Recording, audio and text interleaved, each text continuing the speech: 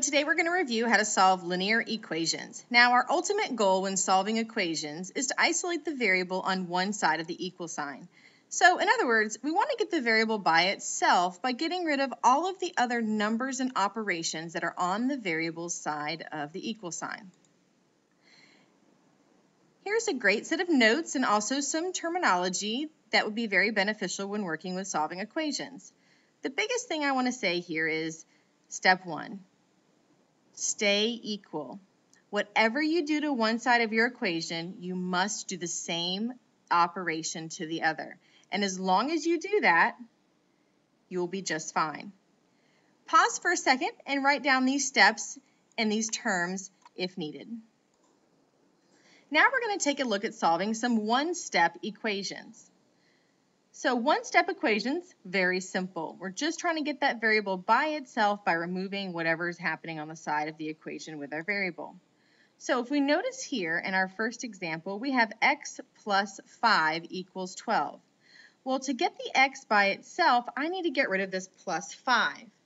So getting rid of or removing a term, basically we want to do the opposite operation. So for example, if I have a positive 5 or I'm adding 5, if I subtract 5 from both sides of my equation, well now I have 5 minus 5. Well, plus 5 minus 5, this makes 0, or we like to say cancels each other out, okay? This leaves us with just x on the left-hand side equals, and then we do 12 minus 5, which is 7. So now we have that for this equation, x is equal to 7. If we wanted to check to make sure that our answer is correct, we can simply take this 7, plug it back into our original equation, and see if both sides balance out. So let's give that a try here. 7 plus 5 equals 12, and 12 is equal to 12. So yes, this does check out. So the correct answer here is x equals 7. So whenever we have a plus some number, we're going to do the opposite or the inverse operation, which would be subtraction. So let's look at this one here where we're subtracting. Well, if we're getting a minus 2 and we want to remove that minus 2 to get m by itself, again, we're going to do the opposite, and the opposite of subtracting 2 is to add 2. Whatever you do to one side of the equation, you have to do to the other, and this now leaves me with m equals 6 plus 2, which is 8. Again, I could plug my 8 back into here and go 8 minus 2 is 6. That is a true statement. Therefore, the correct answer is 8. Now we look up here, we have 3y equals 9. Remember that 3y means 3 times y, and the opposite of multiplying is division. So I'm going to come in and I'm going to divide both sides of my equation by the number 3. Now, we're not going to get 0 here. We always say cancel each other out, but let's see why that happens. If we have 3 divided by 3, that gives me 1, okay? So 3 divided by 3 actually simplifies down to 1, or just 1y. However, we know when we write variables, if the number in front of that variable is a 1, we just don't place it there. So I'm going to remove this 1 for now, but just know that division, 3 divided by 3 is equal to 1, not 0. Okay, but we like the term cancel each other out because we know that anything times 1 just remains itself. And then over here on the right-hand side, we have 9 divided by 3, and 9 divided by 3 is 3. We could plug our 3 back in to make sure it works. We could say 3 times 3 equals 9. That is a true statement, so we know our answer is correct. Now down here at the bottom we have this fraction, and a lot of people get really nervous with fractions, but remember fractions just division. So this just says x divided by 4 equals 7. We know the opposite of division is to multiply, so I'm going to multiply both sides of my equation by 4, or 4 over 1, okay, it means the same thing, and I'm going to multiply this side by 4. So what this would give me here is 4x, because we do 4 times x and 1 times 4, 4x over 4 equals 28. 4 divided by 4 is 1, where they cancel each other out, right? And this just leaves me with x equals 28.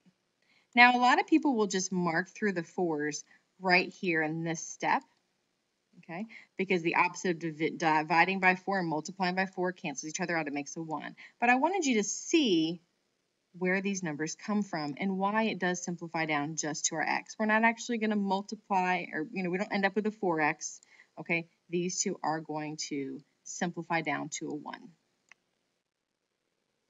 Now we could again plug this back in, okay? 28 divided by 4 does equal 7.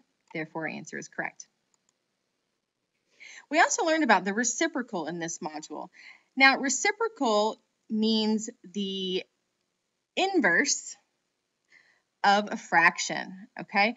Inverse means opposite, okay? So what we're going to do here, if we want to find the reciprocal, is we're going to take our fraction and we're going to flip it. So for this one here, if I have 3/4, the reciprocal is going to be 4/3. Over here, I have negative 5/3. Finding the reciprocal does not change the sign. It's still going to be a negative, but this time, instead of 5 on top and 3 on bottom, my denominator will become my numerator, and my numerator becomes my denominator. Now we come down here and we have the number 2. And you say, yeah, but 2 is a whole number. It's not a fraction. Remember, any whole number can be made a fraction by giving it a denominator of 1. Now, if I want to find the reciprocal of 2 over 1, again, I'm going to flip it, and I would end up with 1/2. And last but not least, I have 1/4. Again, finding the reciprocal, my denominator becomes my numerator becomes my denominator. 4 over 1 is the same thing as 4. Now, we're going to use our reciprocals when we're solving equations that have fractions as coefficients. So what do we do here? So let's look at this first equation. Okay, and we've got some steps up here. It says find the reciprocal, multiply both sides by the reciprocal, and then simplify. So I go, okay, negative 2/3. Well, my reciprocal would then be negative 3 over 2, right?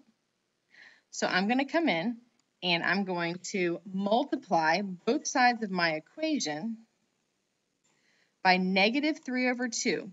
Now, the reason I'm doing this is because I'm trying to solve for x, right? I want to get this x by itself, and to do that, I've got to get rid of this multiplication of negative 2/3. So by multiplying, I'm going to get my variable by itself. So let's take a look at the left side, okay? Negative 3 times negative 2 and 2 times 3. These cancel each other out, okay? They're the inverse of each other. And negative times a negative makes us a positive. It's a positive 1. Again, it's just going to leave me with my variable x because these all simplify down to 1, okay? On the right-hand side, we've got a whole number times a fraction. Remember, super simple with fractions. We can just make our whole number a fraction by giving it a denominator of 1. And remember, when we multiply with fractions, we multiply straight across. So this is just going to be 4 times negative 3 over 1 times 2. Notice I didn't put the minus and the negative sign with both the 3 and the 2.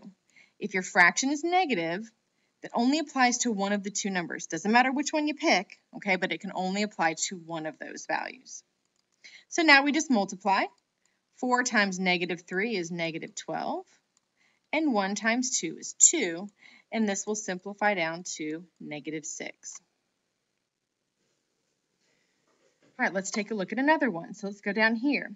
6/5 x equals 12. This means 6/5 times x equals 12. So we want to find our reciprocal, which we know is 5 over 6. We're going to multiply both sides of our equation by that reciprocal.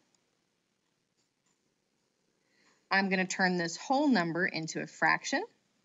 On the left, I'm simply left with x. On the right, I'm going to do 12 times 5, which is 60, and 1 times 6, which is 6, and 60 divided by 6 is 10. All right, over here, again, multiplying both sides by the reciprocal, I have 3/5 times x, so the opposite of multiplying by 3/5 is multiplying both sides by the reciprocal. Okay, so multiplying both sides by 5 over 3. Again, going to make my whole number a fraction. These cancel each other out or simplify down to 1. Okay, we're just going to have 1x, or just x equals 9 times 5, which is 45, and 1 times 3, which is 3, and 45 divided by 3 is 15. All right, let's take a look at this last one. Negative 7/2 times x equals 8. So I'm going to multiply both sides by the reciprocal of negative 7 over 2, which is going to be negative 2 over 7. I'll make 8 a whole number by placing it over 1. We know that this simplifies down to just 1, or just x. I have 8 times negative 2, which is negative 16, and I have 1 times 7, which is 7. Notice this does not simplify further into a nice, pretty whole number. That's okay. There are times where we may get a fraction for a value for x. Just leave it in this format and you'll be just fine. I hope you found this video helpful. If you need additional assistance, please reach out to your instructor. Have a great day.